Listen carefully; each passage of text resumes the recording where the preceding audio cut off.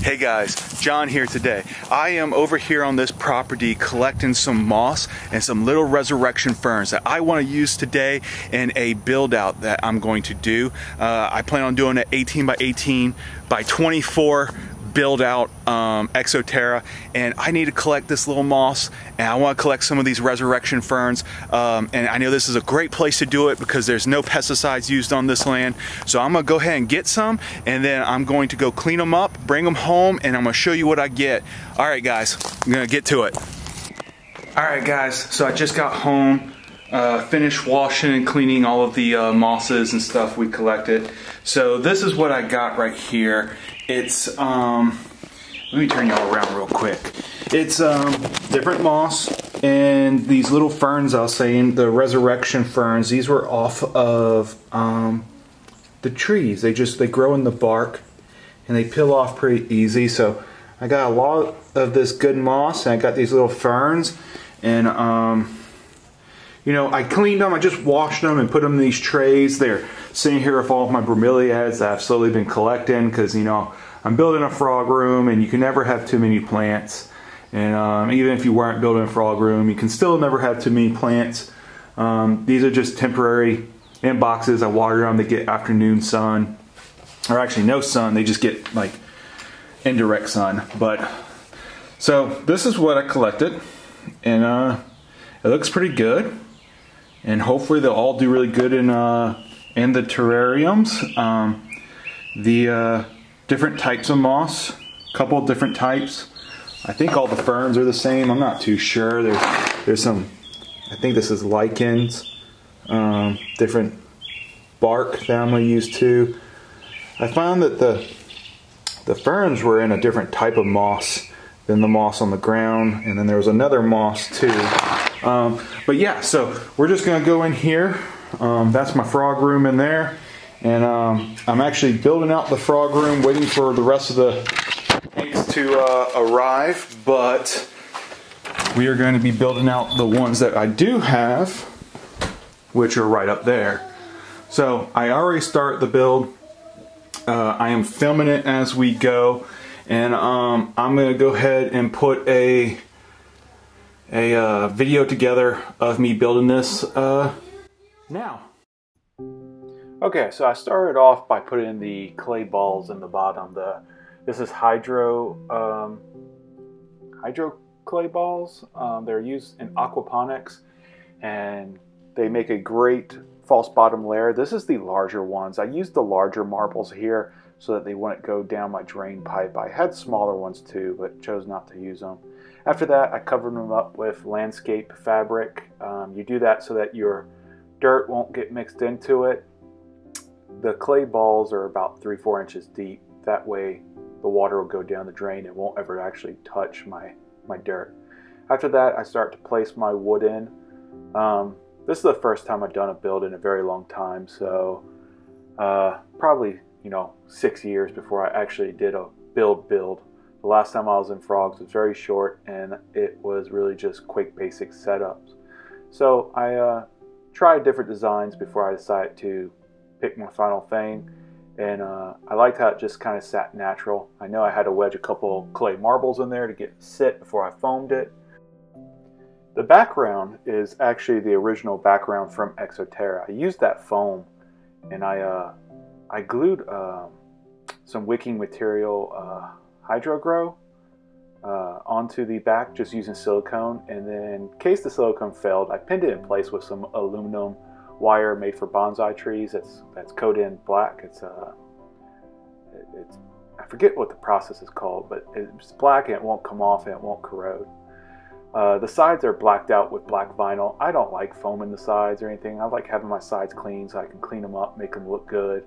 That's just me. But so the wood's in place. I went ahead and used black foam from Great Stuff. This is made for the ponds and things.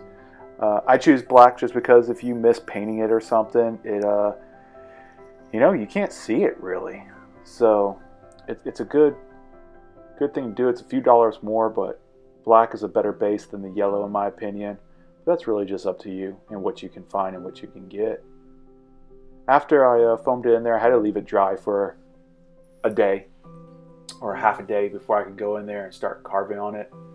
And I don't actually carve with a knife. I find when you carve with a knife, it leaves very unnatural edges, very, sharp edges. You can see it's been carved. So I like to just peel the foam with hand, get all the glossy areas off, get all the excess foam off. And by peeling it by hand, it gives you a more organic look, leaves those pores open to give it a more textured look.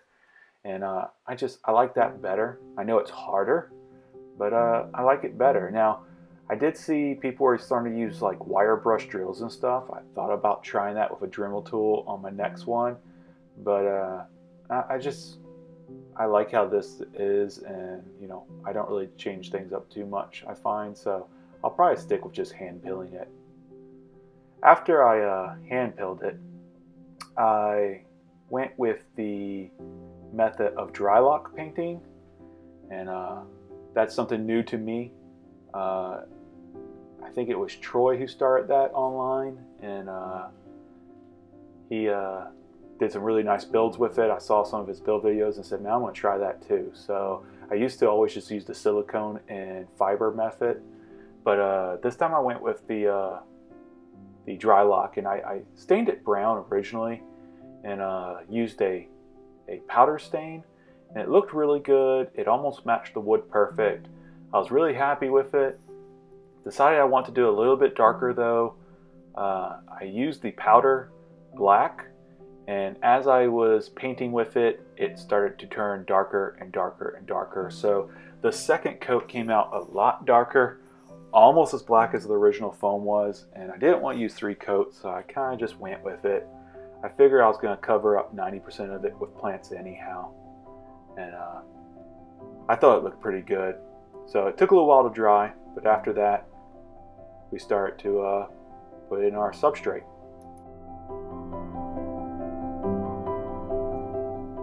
Now, as I put in the substrate, I went back, I filled in with some more of that substrate barrier, that the garden soil barrier, to make sure that it wasn't going to go around it. So I got all the edges nice and tight. The substrate I used for this was actually reptile soil from Zoo Med. I kind of liked it the best out of all the different ones I could choose from, and I didn't really want to make my own. I had the components to make my own, but I liked this one enough. It was pretty much close to what I wanted. It drains really well, so I went with it. And I made sure I get behind all of the foam.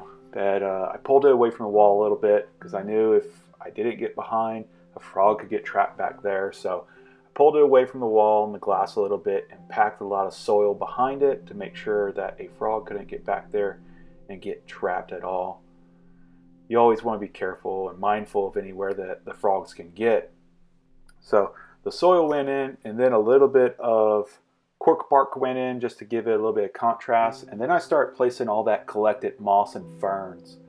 Now I want to apologize, you can't see the front of the tank and you can't see the top of the tank once I start doing this. I didn't realize that the GoPro was not getting everything until after I took it off of the tank and put the film into the computer. So you're going to miss a couple of the plants while I'm doing this, but you'll see majority of what I did, and I'll explain what I was doing. But this is all that ground layer of moss.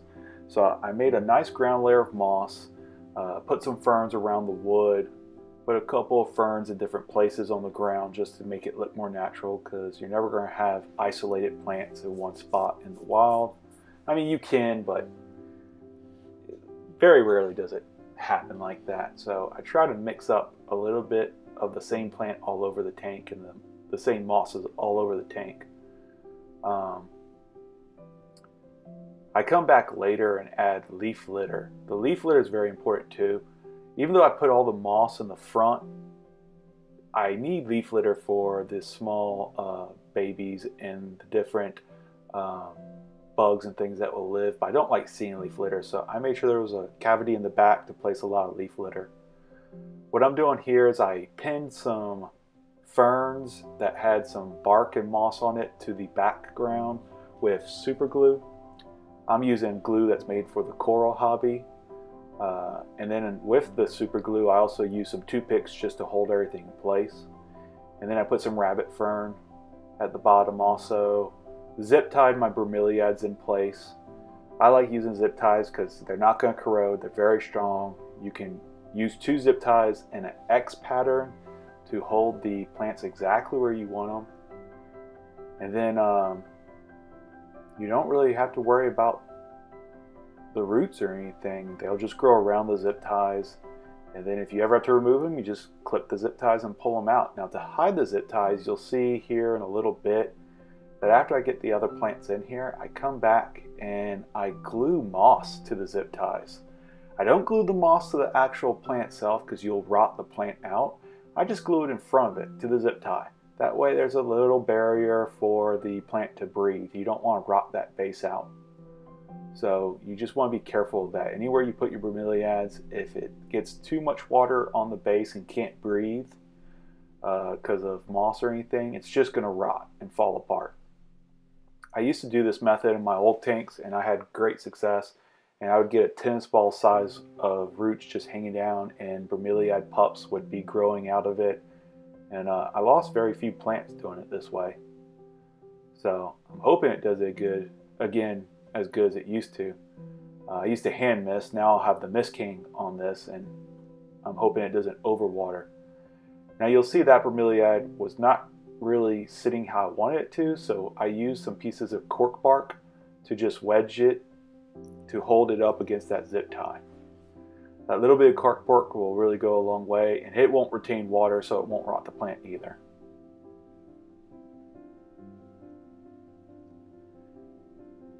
So I put in some more ferns back in that cavity, and then I put in this other plant, this one right here. I have no clue what that is. That's the first time I've ever seen it. I was at Home Depot, or actually I was at Lowe's, and it was on the rack, and I was like, huh, that looks pretty cool. Let's just try it. So I stuck it in there. It's in a little bit darker spot than I like, but we'll see what happens. I didn't want to put it out in the open. I want to keep that foreground pretty clear in case any babies would come out into it. We could see it. And then I just added a little bit of leaf litter in the front just for, you know, decoration. So here you can see me gluing that moss in place. Or actually, I'm sorry, that's not the moss. That's some orchids. I did get some small miniature orchids. I glued them all over the different branches. And I think they'll do pretty good where I put them. But again, the same thing. I'm attaching them with super glue. This is safe for the plants. It won't hurt them.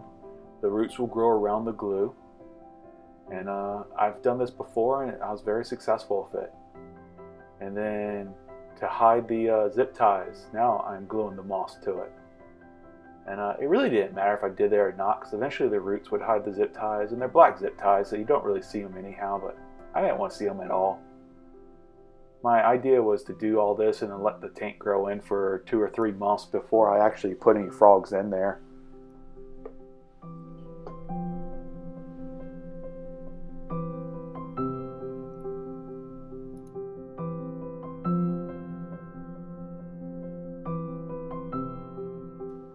There you can see the brand of glue I'm using. It's CG from ExoTerra Marine. It's really just a really thick super glue. You can use any super glue, crazy glue, anything like that. Don't use Gorilla Glue. That's actually not the same thing. It's actually a type of foam, and I think it is toxic to plants. And it takes a long time to dry. But I put a few pieces of moss down here first before I put a trailing vine on it. That way the vine would have wet moss to sit on and put its roots through, just in case that branch would dry out too much. I've actually never kept this type of vine before. I forget what they're called, but they're very popular now in the hobby. And I heard that if they sit on anything dry, that they pretty much dry up and die. So I wanted to put moss down first because I knew it would stay wet enough to give it a root structure, or housing for a root structure.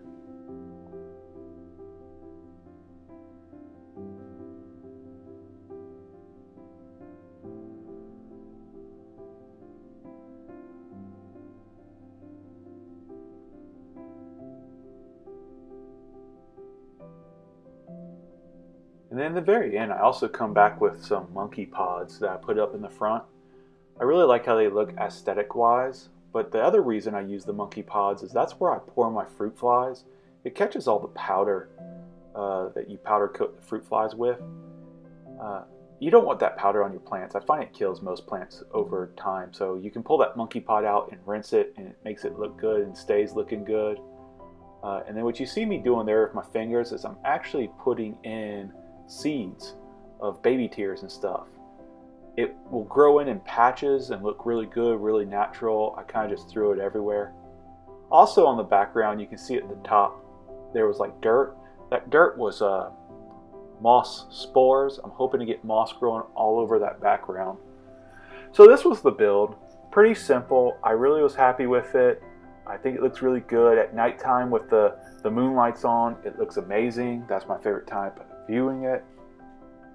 And I'm hoping it grows in really well and the frogs are really happy. So guys, subscribe and keep an eye out for more videos. Keep watching, guys. I'm going to make update videos on this, how the plant's doing and everything. I had a lot of fun building it. I'm having just as much fun building it as I am looking for getting new frogs and things. So subscribe and please follow us. See y'all soon, and thanks for watching. Bye.